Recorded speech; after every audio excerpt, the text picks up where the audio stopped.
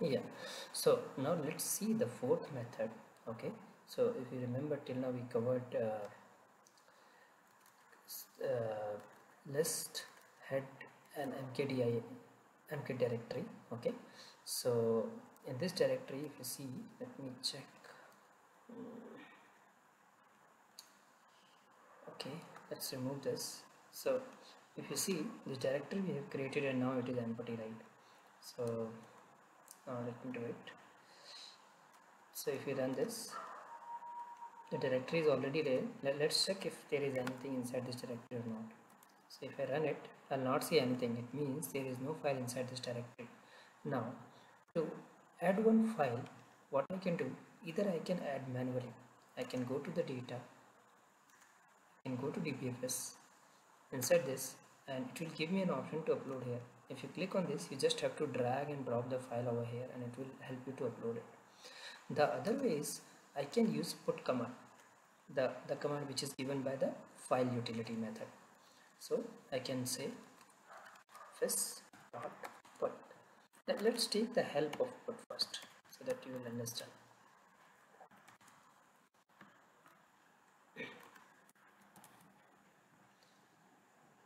Yeah, so if you see this, it will help you to write a given string in a file, right? But what if the file is not there? So if the file is not there, it will create a new file for you. And if you wanted to override that file, in that case you need to pass one more parameter which is called override. Okay, and that parameter should be in a boolean like true or false.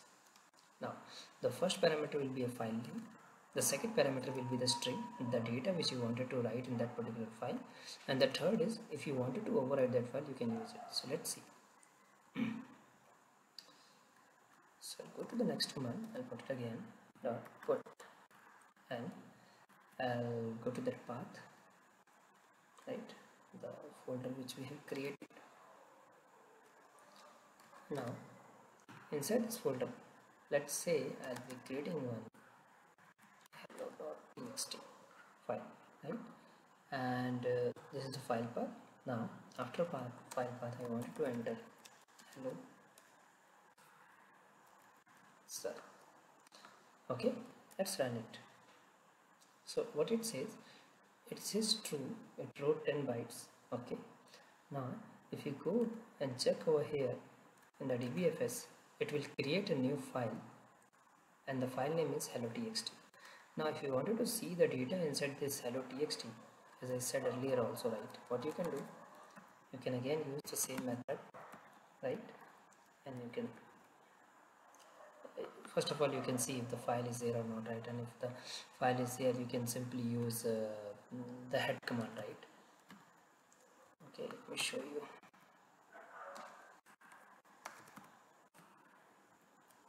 Okay, put it over there. Sorry. Oh man, I missed to remove this. Let's run it again.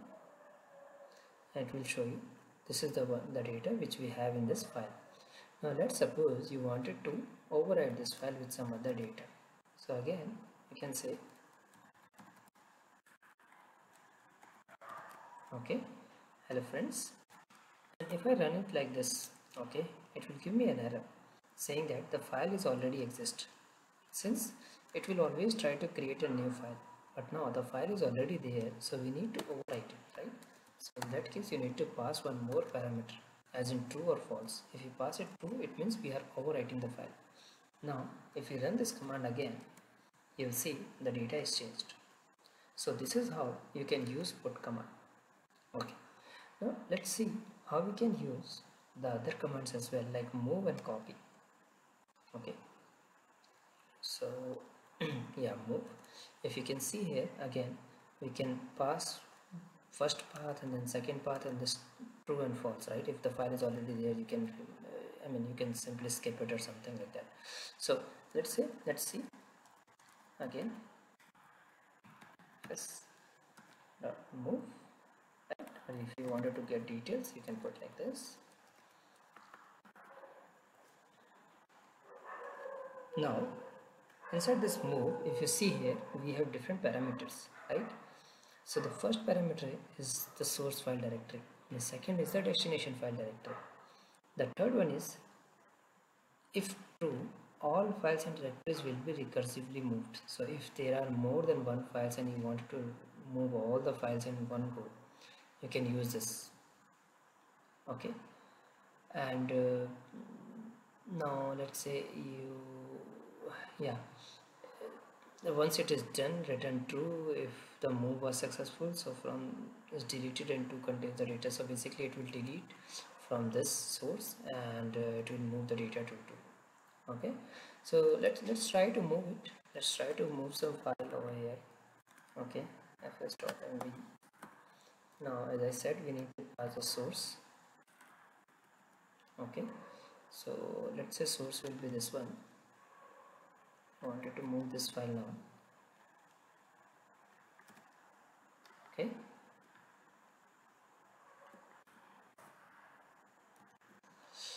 okay, and now I wanted to move it to copy some other directory path as well.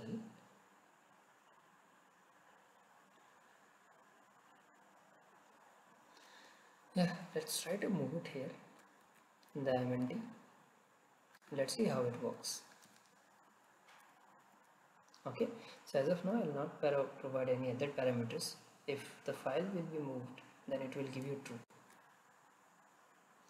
So true. So let's see what all changes are there in our DBFS now. So if you see that in the file system you have the folder YT, and inside this folder you have file, but there is no file now because the file is moved to the MNT directory. So if you see here, the file is moved here now. Now let's say I wanted to copy this file from this MNT to the again the same location, right? So to copy the data, again I will copy the again I will take it like this. I'll say cp. This is the last command, I think, which is left. Let me take a look again. Yeah, yes, cp. Okay, so it will give you the command to copy. Now I'm using cp and I will be passing this information here, and I want, okay, it is the source, right, and then this is the destination where I want this file to be copied. Okay, so let's run it and see. True, right? So now ideally we should see the files in both the location. So if you see here in the MNT we have this file. Now let's go to the file storage YT tables and the files and other things. Now see, the data is also here. So this is how we can use it. There is one more command which is used to delete the directory in the files. If you see here, that is called rm, remove, right? So it will remove the file of the directory. Let's say I wanted to remove one file out of it again. Okay, I wanted to remove the file from this particular folder. Copy this.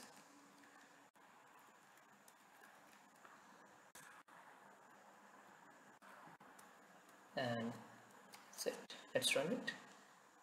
True. So if I go there again in the DBFS, you'll see, you'll see in the mount we don't have this folder now. So that's how you can use all these functions which are related to the file system. But apart from this FS utilities, right, we have some other utility functions as well for mounting. Now these mounting related functions are related to basically create a connection between other storage locations. So we'll take this part in another video. So thank you so much.